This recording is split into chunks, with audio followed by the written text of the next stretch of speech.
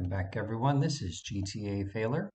In this video, we tackle the third of 4 Marty Chunks missions. So we left off right in here, disposing of the thieves and dropping off the car between the building and that truck.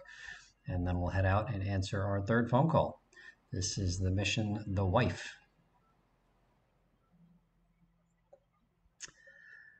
So in the first video, in the Marty Chunks selection of missions, Marty was blaming the banker for his financial woes. And in the last video, Marty was blaming the thieves who he hired to, cheat the insurance company out of money. And now he's blaming his wife. And I think that Marty just needs to look inward and realize that he's the problem. I mentioned this in the last video, or maybe 2 videos ago, but we need Dr. Phil here to get Marty to recognize that it shouldn't be pointing the finger at everybody else. It's just all him. It's all Marty.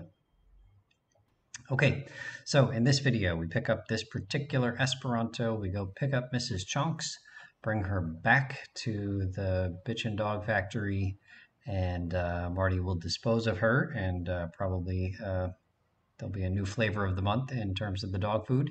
And then we'll be told to take this car and dispose of it in the sea.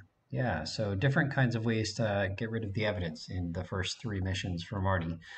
So in the first mission, we were supposed to take the car to the crusher to dispose of the evidence. And then in the second mission, we were supposed to take the car to the pay and spray. And apparently not any pay and spray, because the one over in Staunton didn't do anything to progress the mission.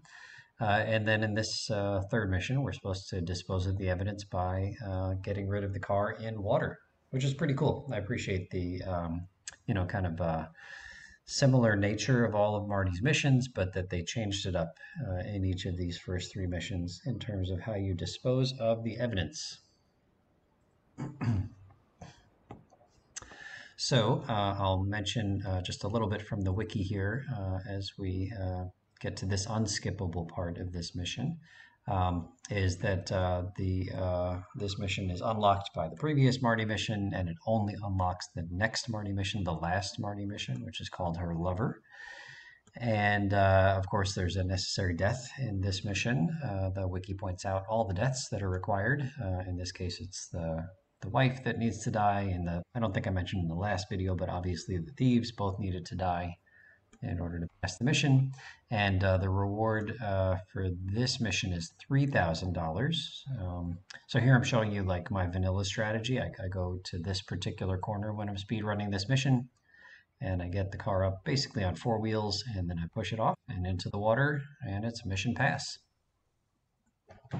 And there's lots of water around, and a bunch of what I'll experiment with in this video is trying to use different kinds of water in order to pass the mission.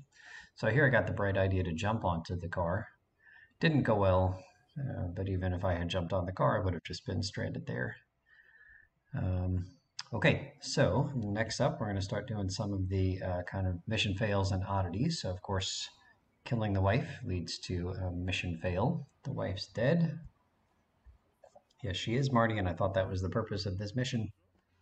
And as usual, she has no idea who I am when I'm on foot, nor when I punch her in the face. And then we'll try getting in a different car, but these are all programmed exactly the same in terms of the folks that you pick up. But I'm just trying to be complete here. So she doesn't recognize me unless I'm in the particular vehicle, the Esperanto in this case. So we will pick her up in the Esperanto. It's fine. And then I'm immediately starting the abandoning process. And I think it's probably the same radius for failure for abandoning all of the guys in the first 3 missions in this chain. You have left the wife behind. I have. And now we're going to blow up the car. Yep, the vehicle is wrecked. So just trying to show all the different mission fail states, all the different language you can get. Okay, so now we've dropped off Mrs. Chunks, and then we're supposed to take the car and dump it in some water. So I'm going to double speed this part here, but I decided to experiment with different water. And the first water that I wanted is the ocean, right? It's all ocean all around these islands. But I wanted to see if I could get into the ocean in a particular way. So here we almost drive off the the wall here, which would have been, like, I guess, mission pass and then dying due to drowning. We'll see. But the water that I wanted was this water that you jump over on this unique jump. And I wasn't sure if the Esperanto had enough speed to make this jump. But for science, willing to put my life on the line, it is not really close. But mission pass before the eventual drowning of the hero Claude. Okay, so that's good to know. So as soon as the car hits the water, you pass the mission. And it takes Claude a few seconds to drown, so you still get credit for passing. Okay, next attempt. I wanted to know if any body of water would be okay, so I decided to take this car for a little spin. So obviously all around the three islands is lots of ocean, but I wanted to try not ocean. And so we're going to use the flying cars cheat here. I didn't know if the Esperanto would have enough max speed, top speed to make it, but it did. Easy. So this isn't double speed. I think we might even put it up to quadruple speed here. Because the Esperanto had taken some damage, I decided I still had some driving to do, so I have to take it to the paint spray. Doesn't have any impact on the mission or anything. You don't fail because you paint sprayed the car, but I just wanted it to have full health as we make our way over to the tunnel and head to shoreside in quadruple speed. So like I said, there's ocean everywhere, but there's one particular lake that I know of, and it's called the Wichita Shores Lake. Do I have that right? Let's make sure we have that right. Sorry, it is called the Wichita Gardens Lake. Here we are, the Wichita Gardens Lake. It's Shoreside Vale. I have no idea where I came up with Wichita Shores. All right, so here we go. Trying to see if I can dump this car in the very shallow and not at all inconspicuous car floating in a lake, Wichita Gardens Lake. So I decided to try to get it onto some kind of flat ground here. I don't know if the water is moving up and down more rapidly because it's kind of stormy at the moment. But here we go, mission passed. And nobody will ever see this car that we are trying to hide.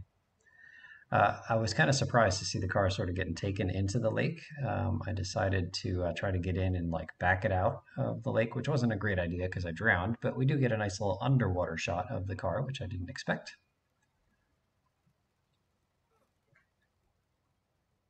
So there's the car floating away.